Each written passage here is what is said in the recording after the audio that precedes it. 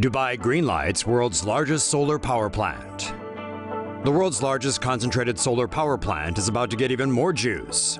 The Dubai government has given the green light to a 700 megawatt addition to the Mohammed bin Rashid Al Maktoum solar park. It currently has 2.3 million photovoltaic solar panels with a 200 megawatt capacity. Capacity is expected to grow to 5,000 megawatts by 2030.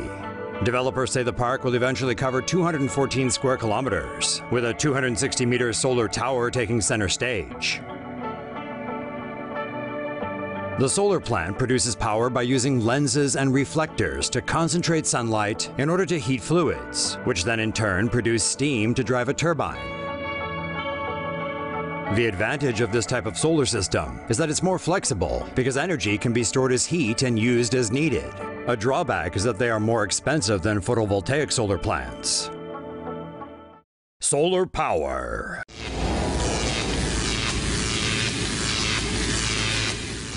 Solar window blinds can block and harvest sunlight. A California startup has designed window blinds with solar panels that can block out sunlight while harvesting solar energy from it. Each slat in solar window blinds is equipped with monocrystalline solar panels, which can harvest solar energy. The blinds can also track the path of the sun's position and automatically change the angle of the slats to optimize its absorption of sunlight. The company claims the blinds are able to generate up to 100 watt-hours of energy for every square meter when mounted on the outside of a window, or half that amount when mounted inside. Although the slats can automatically change their angles, the blinds can also be manually controlled via an app. The company is hoping to raise $50,000 from Kickstarter in order to mass-produce the solar window blinds.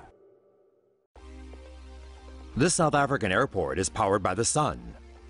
South Africa gets a lot of sun, so much so that the country is investing in solar-powered airports and already has one that's fully operational.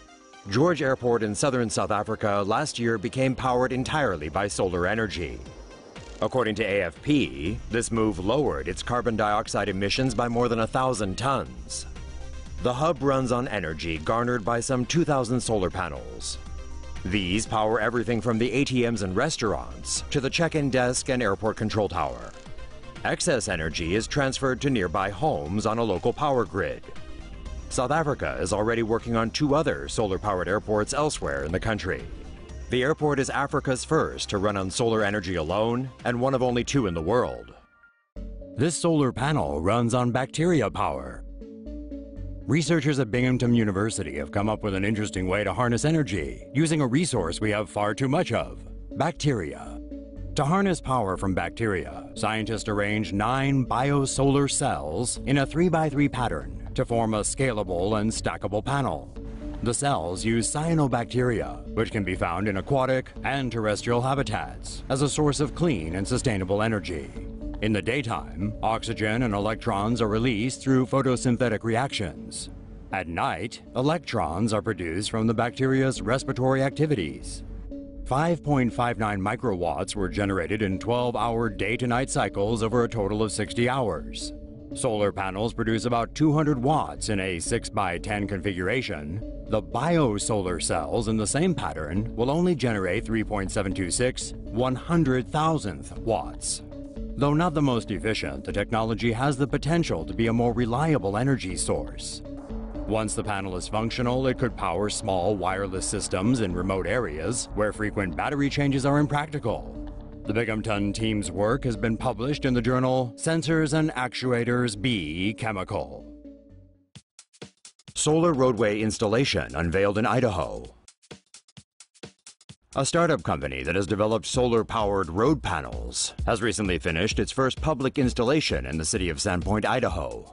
The solar road panels contain LED lights and are made of tempered glass strong enough to support the weight of semi-trailers. The panels are equipped with microprocessors, which allow them to communicate with each other, a control station, and vehicles. The first public installation in Sandpoint uses just 30 panels, which people would walk or ride bikes over. The installation can power a nearby restroom and a fountain. It is equipped with heating elements so it can still operate in the winter. In the future, the solar panels could be used to build highways. Its LED lights can create bright lines and signage without the use of paint. The bright LED lines could also improve nighttime driving conditions.